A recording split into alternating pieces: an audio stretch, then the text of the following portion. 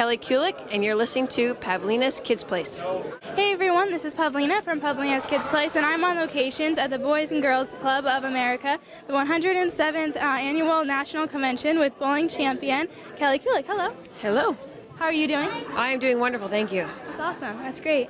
So starting out in bowling, when did you say, wow, I would love to do this like forever, and you wanted to be your best at it? Believe it or not, I was in the 5th grade when I decided I was going to be a professional bowler, and I held true to that statement. Nice. That's great. That's awesome. So growing up, kids have all kinds of obstacles. What kind of obstacle did you have, and how did you overcome or deal with it?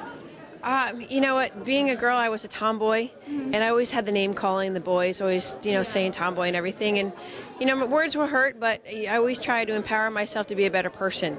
And it led me to bigger and better things. And to this day, I just kind of turned a blind eye to it and know that my bowling ball speaks for myself and my actions. Yeah, definitely. That's great. So in 2010, you became the first woman to win the national title on the PBA tour. How has that changed bowling for you and future women bowlers?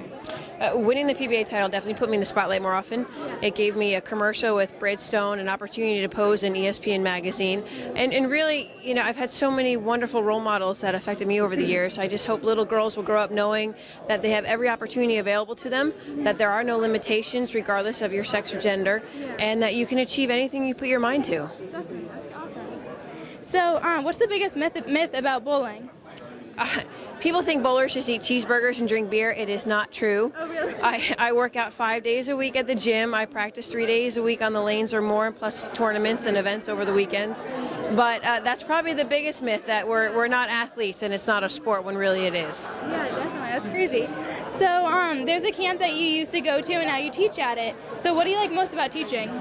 The fact that as a youngster I went to camp and people led me in the right direction, the fact that as an adult I can give back with the knowledge I've learned being on the lanes and from other coaches and ambassadors I've worked with, anytime I can give back to the kids from what my junior coach gave me, just feels like I'm passing it along to other people and they can do the same after me.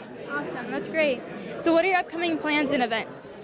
I will be traveling to Colombia in July for the World Games for Team USA. From there, we'll be going to Las Vegas for the World Championships, where the ladies are defending their title. And then I'll be traveling overseas to Thailand and Vienna to compete, finishing up the year in the World Series of Bowling in Las Vegas against the men again. Oh, awesome. That's really cool. Thank you so much for talking to me. Thank you very much.